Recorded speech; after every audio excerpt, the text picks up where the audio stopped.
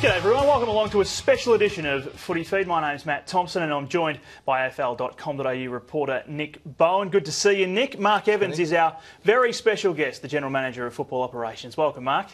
Thanks for having me, guys. Well, you do have to ask off the top about some developing news. I know you don't have too much information, but young Greater Western Sydney Giants player Toby Green has been arrested in Melbourne overnight. Does the AFL have an initial response? We've had some contact from the Giants, and so we have a limited understanding of the story to this point in time. We'll await a further briefing from them before we decide what's next. All right, more details as they come to hand on afl.com.au.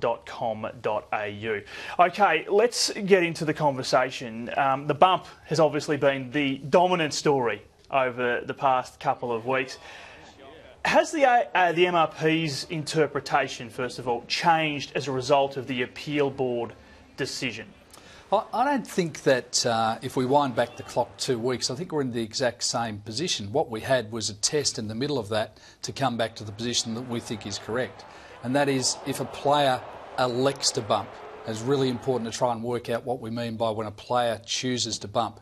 Once he chooses to bump, he must stay away from the head. If he causes forceful contact to the head, he'd want to have a very good reason as to why that's occurred for him to escape sanction. And I think that's been reasonably well understood, and last week certainly highlighted a few things that we think we can do better in the process. 4 players, though, suspended over the weekend for bumps. Does that suggest there's still that confusion there and that perhaps the AFL has a bit more to do to clarify it? No, I probably listened to the coaches on this, and they're saying to their players, certainly the coaches that I've heard speak about this publicly, that if you have another option, you should choose that option. If you have the option to tackle, or if you have the option to smother, or you have the option to contest the ball, you should do that. If you make the decision to bump, then you must stay away from the head. You must not cause forceful contact to the head, and there are only 2 ways that you can escape sanction in that case. One is if there was no realistic alternative available to you, and I think at the end of the Viney case, we're happy to concede that Jack Viney has no realistic alternative in that time frame to be able to do too much different. And the second is if something occurs during the course of that action that is outside of your control that you can't reasonably foresee. A player ducks into something, a player gets pushed into something, then you can understand why a player should not receive a sanction in regards to that. But I come back to our primary focus. It's about the health and the welfare and the safety of players playing our game.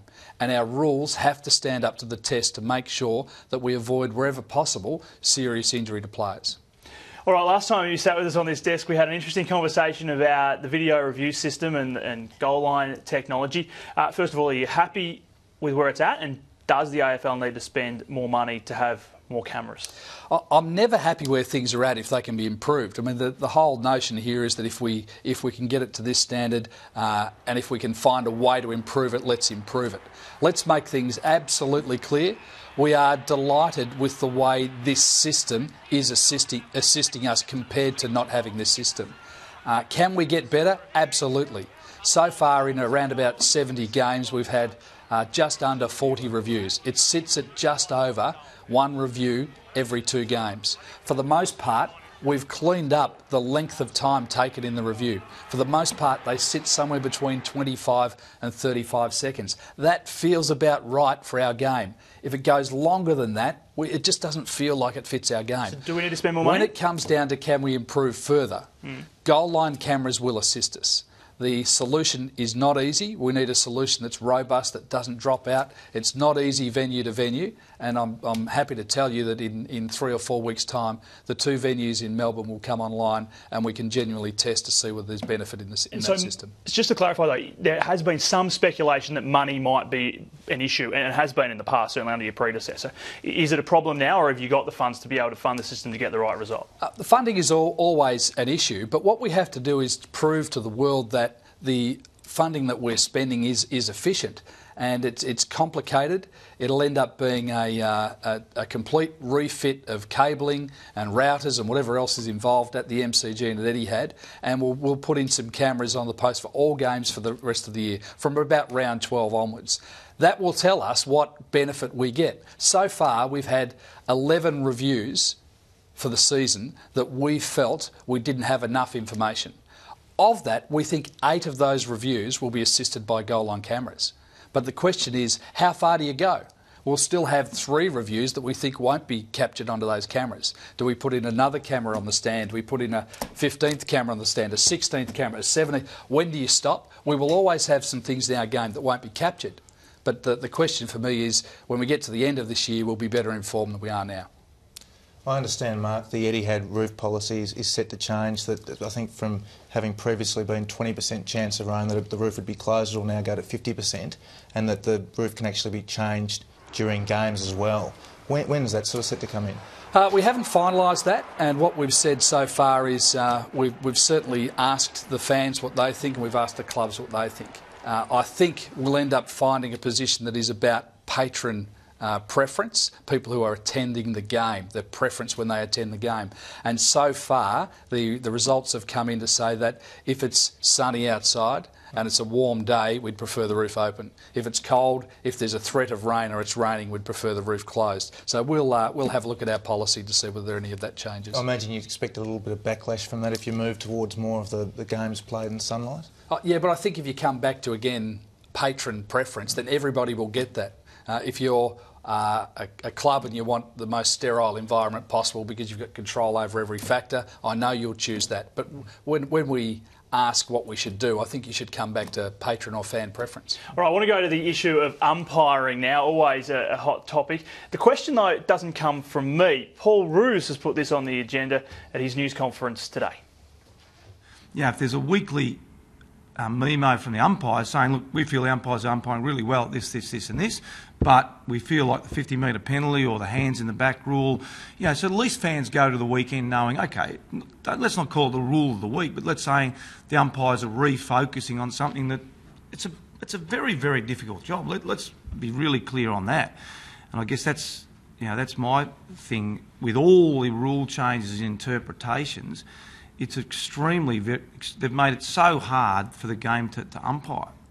So he says it's pretty hard to umpire, and I think that's something that a lot of people would concede. Is there a rule of the week or anything like that? And I guess just your general response to what Paul had to say there. Well, my general response is when you think you're doing something wrong or not quite right, then you should actually try and amend that.